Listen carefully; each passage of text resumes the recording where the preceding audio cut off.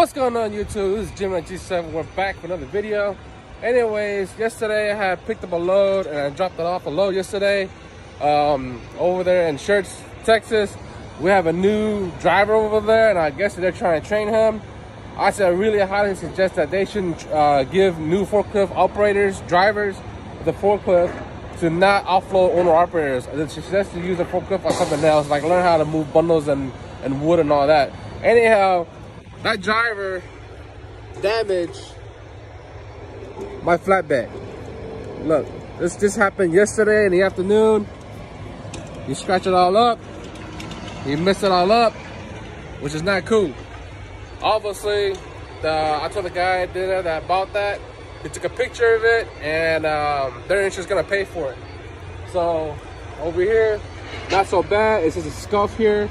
This stuff here, little scuff here and there, I don't mind, you know, that's just the way it is for the flatbed. But if you're gonna damage my property, my flatbed or my truck, you're gonna pay for it. So everybody knows in my other previous video, this has happened, okay? This has happened. This right here cost me $6 grand to fix that, okay? But did I fix it? No, I just got the money for it. And the reason why I didn't fix it yet, because it's just gonna happen again and again and again and again. And I know things happen, okay? I know things happen. It happened for a reason, you know, because the guy was new, he was still trying to learning, but you still don't do that. You know what I'm saying? So let me go and get low and get out of here. Catch you guys in a bit.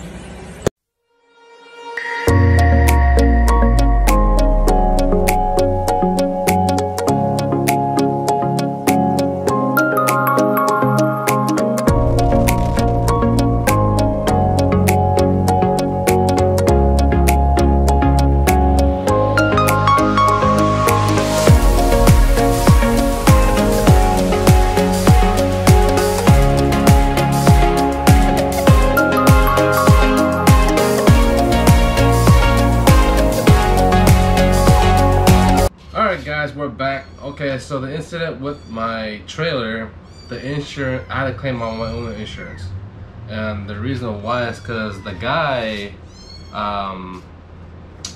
the people that over there in Corp, they try to do to where that they don't want to see as a payment as if that was their fault. So in order to get the same estimate of what the estimate I got for the trailer damage, they want to send me a W-9 form, okay, which is a 1099 that is saying that you have worked for us, we pay you, and then you gotta claim your tax on that. Why would I want to do that? I mean, it's damage. You guys done it. You guys did the damage. It's your guys' fault. You hired that person that operate that forklift, offload my truck on those lumbers, and you drop 3 bundles on top of my flatbed, and you poke the forks on my flatbed and make dents and scratches on them, and you got a hole in it. Yeah, I'm not gonna do a W-9 for it. Then they also want me to do a sign a paper saying that the release of all claims. That way, no future claims or something else damage to the trailer, they won't be more. They don't want to be more liable for it anymore.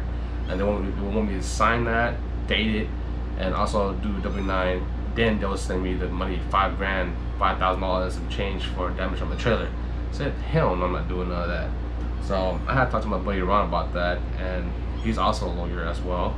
And I'll talk to George Navarro as well about that situation, and it's just wrong, man. You don't do that, you know. So I was like, I tried to be respectful, I tried to be professional about it, and just pay me the money for the damage you guys did to my trailer. That's all I asked. And these guys are hard, like they do not want to pay, and if they don't want to pay, they try to do it the cheapest way as possible. And they try to go around the table or underneath the table. They don't want to just pay you for the damage of the employee, what he did when he worked for the company. So anyhow, I said, no, screw all that. I'm not gonna do none of that. So I wanted to go ahead and claim on my insurance, and my insurance took care of it. So the insurance has contacted the corporate office, the same person that was trying to do the W-9 and trying to do the sign a paper of release of all claims on my trailer. No. So my insurance, you know, when the insurance contact you, they have to cooperate, because if they don't, the insurance will provide their own lawyer and they will get on their butt about it. So they're gonna have to comply. So the insurance had talked to the corporate office. The insurance paid me because I had given the same estimate of what I sent them, the estimate for the damages. So they paid me the money, and then but I had to pay $1,000 deductible to get that. And at the end, once they pay $1,000 deductible, plus I get the money for the damage for the truck so I can get it fixed, or whatever whatnot case may be.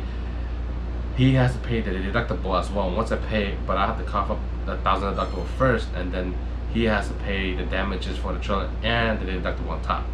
So it's a win-win situation for me. That's how it turned out to be. I got the money already. I'm still waiting for the deductible pay, because I already coughed up $1,000 to pay for the deductible, and now he has to pay $1,000 deductible, so I get the money back for the money that I paid for the deductible.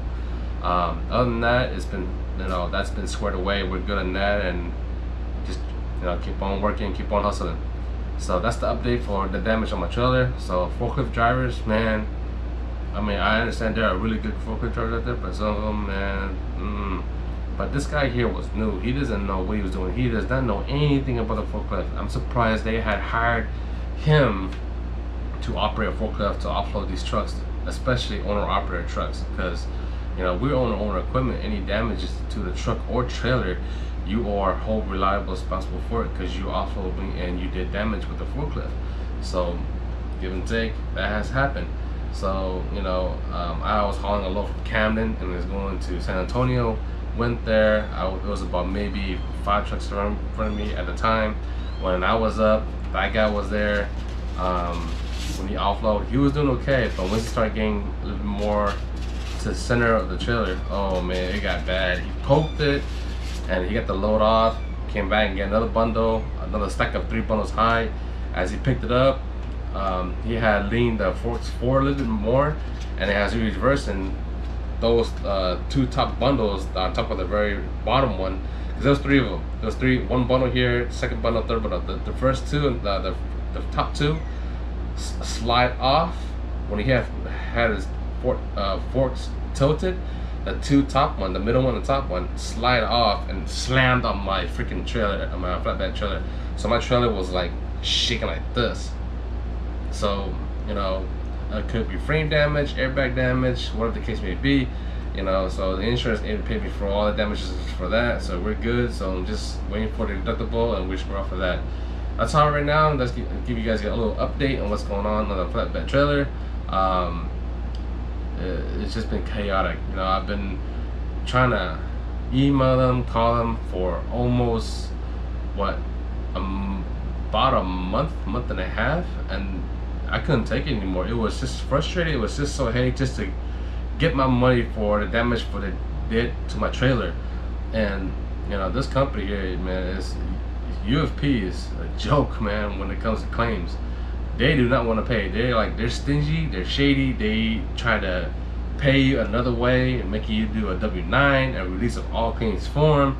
And then you have the manager there at the place where we offloaded, man. It's like, you know, he wants me to drop my trailer there and use one of his trailer to get that trailer fixed and things like that. And then he has a mechanic that work on trailers, and he'll fix those. He will fix that, and then and while I'm using his temporary trailer for me to work, because if I don't have a flatbed trailer, I can't go to work.